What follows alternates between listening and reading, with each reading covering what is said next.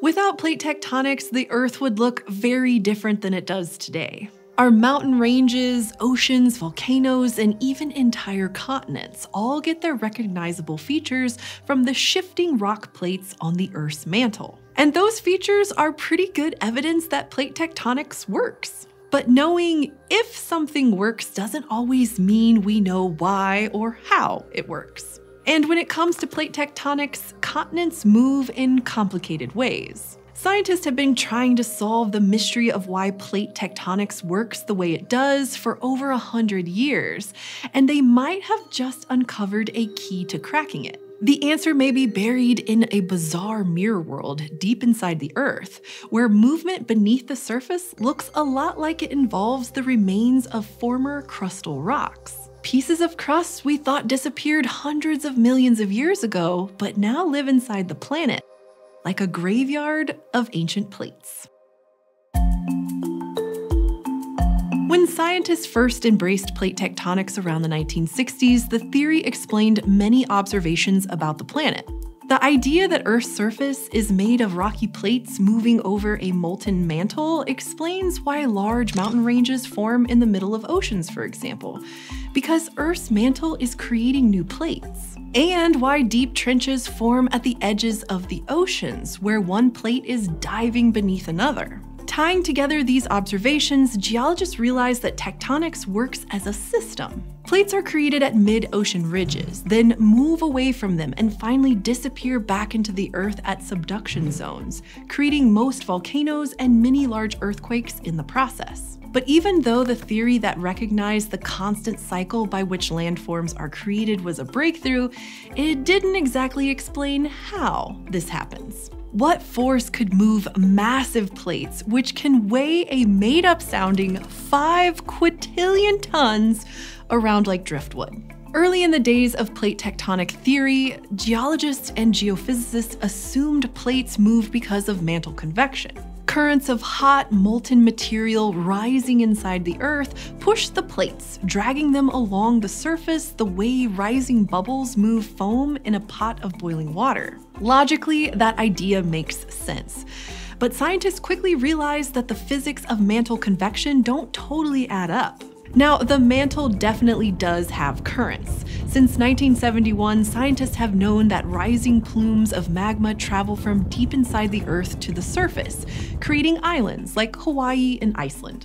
But around the same time, researchers also realized something about the mantle's makeup that complicates the effect those currents could possibly have. See, they were looking at how continents moved during ice ages, when the weight of massive ice sheets pushed them down into the mantle, and how, when the ice later melted, the same continents began popping back up. So they used data from a satellite to measure the gradual upward movement of the continent relative to the ocean's surface, to see just how fast the now deglaciated continents were popping back up.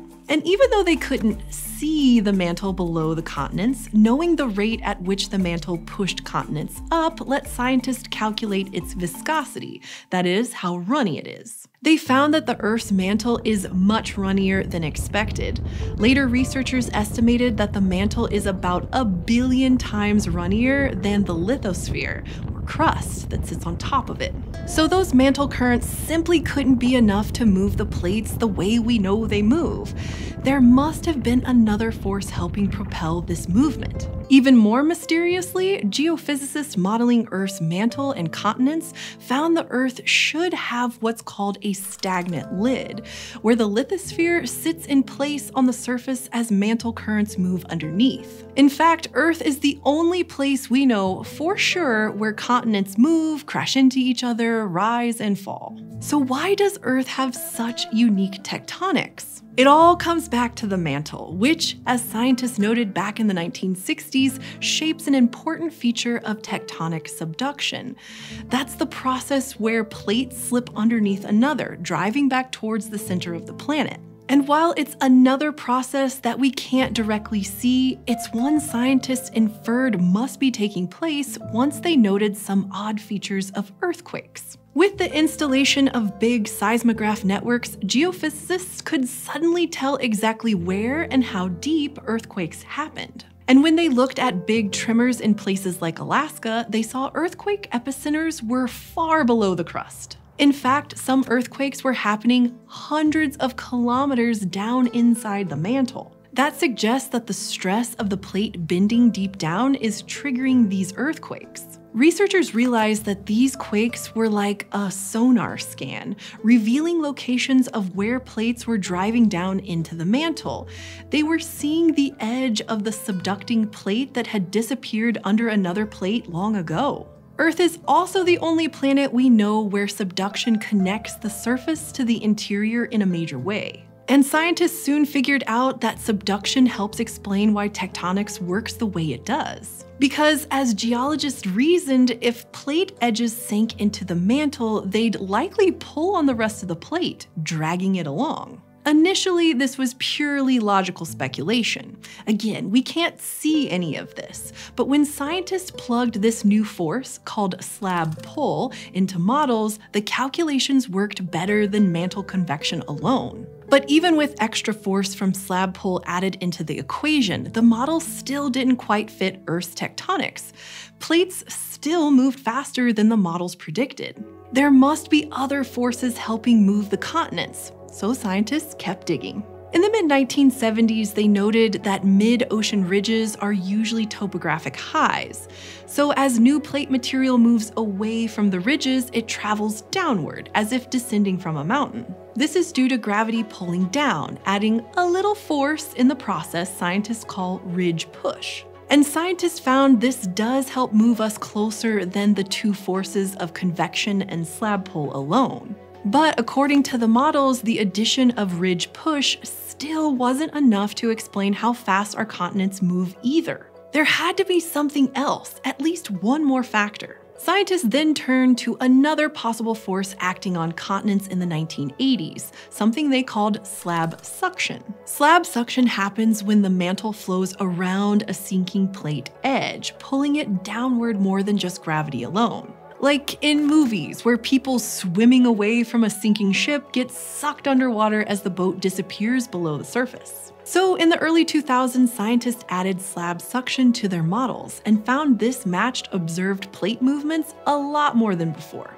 So now we have four forces helping move continents: mantle convection, ridge push, slab pull from the weight of the plate sinking into the earth, and slab suction pulling even harder as those plates get sucked into the lower mantle. Adding together all these forces, we get a better idea of why Earth's tectonics works. Plates are created at mid-ocean ridges and get pushed away from those ridges by gravity and mantle currents. Eventually, plates dive back into the mantle, pulling the plates along, with suction then dragging them down even harder. But what makes those pieces subduct and sink back into the mantle? This isn't something we see happening on any other planets in our solar system. This is where the bizarre mirror world comes in. See, seismic studies done in the mid-2010s show two huge zones of something unusual at the base of the mantle, one below the Pacific Ocean and another underneath Africa. When seismic waves hit these zones, they slow down, unlike how they move through the rest of the mantle. Geophysicists call these massive 15,000 kilometer wide features large low-velocity provinces, or LLVPs. They can tell from the way LLVPs react seismically that they're probably denser than the surrounding mantle and possibly made of different material. And the strangest thing is, these LLVPs seem to move around much the same way continents do on the Earth's surface. They collide, assemble, and possibly even break apart, just like continents. In fact, scientists recently uncovered evidence that some of them might actually contain the remains of continents that used to be on the Earth's surface. Continents we thought disappeared hundreds of millions of years ago. The geophysicists running the models to figure out what LLVPs might be made of found that they could be the remains of old surface plates that sunk towards the core of the Earth in a giant pile, like a graveyard. The idea of this slab graveyard could explain a few things we see at the surface. Like how erupting lavas in places like Hawaii are oddly enriched in the isotope helium-3, or how volcanoes in both the South Pacific and off the West African coast erupt unusually high amounts of uranium. Those are both elements we'd expect to see on Earth's surface, rather than in plumes from the mantle. But helium and uranium makes more sense if remnants of Earth's surface, sunk deep into the mantle, are feeding plume eruptions. So those mirror slabs inside the lower mantle are probably, at least partly, the remains of old plates that got subducted and then sank. And there, invisible to us at the surface, it seems they continue to play a role in plate tectonics. Like, they probably determine mantle currents. When plotting major mantle plumes that have erupted onto Earth's surface, geologists noticed that they all seem to burst forth from LLVP zones. And these could also be the reason we have subduction.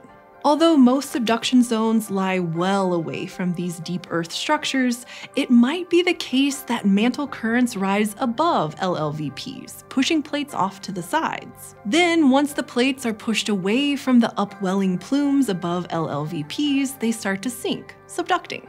When researchers plug in all the data we have on the mantle and the movements of continents, that scenario is exactly what they see. And it all comes full circle when the sinking plates absorb back into the LLVP graveyard deep in the mantle, and the cycle continues. Now, not all scientists agree with this theory. For example, there's debate about whether mantle plumes rise from the center of LLVPs or from their edges. Scientists also argue about whether LLVPs stay in one place or migrate around the mantle. Another hypothesis argues that LLVPs are actually the remnants of an ancient planet that crashed into early Earth, which we talk about in our episode When Earth Ate a Planet. Overall, LLVPs are pretty mysterious. Even after decades of research into plate tectonics and a solid understanding of how it works, the question of why it works has been harder to pin down. But it appears that from deep in the Earth, this ancient mirror world has something to do with driving tectonics, the thing that makes our planet unique, as far as we know. And given that the mirror plates seem as active as the surface continents, the future of tectonics could be as surprising as this bizarre discovery itself.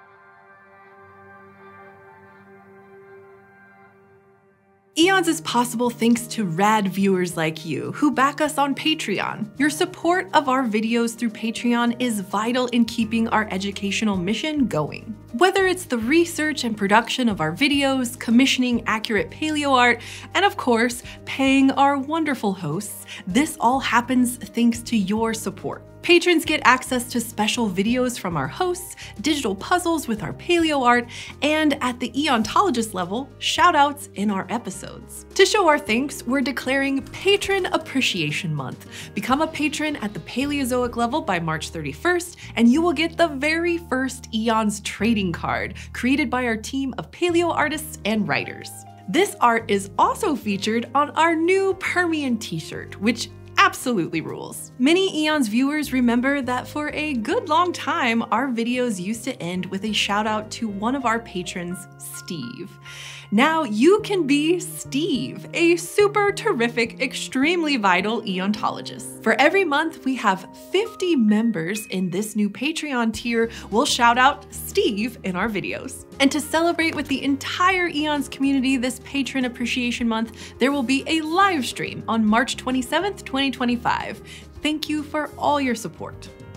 So we're still figuring out the details of plate tectonics, but we can clearly see the effects on our modern world, if you know where to look. Join Michelle Barboza Ramirez and Blake DiPastino on a field trip to explore the epic natural history saga of LA in our episode, How Plate Tectonics Transformed Los Angeles. We gotta thank this month's tectonic Eontologists. Addie, Annie and Eric Higgins, Carl Wolfel, Jackie Scott Ralston, Jake Hart, John Davidson Ing, Juan M., Melanie Lamb Carnevale, Nico Robin, and Raphael Hassa. Become an Eonite at patreon.com/eons and you can get fun perks like access to a monthly digital paleo art puzzle. And as always, thank you for joining me in the Ken Barnes studio. Subscribe at youtube.com/eons for more adventures in deep time.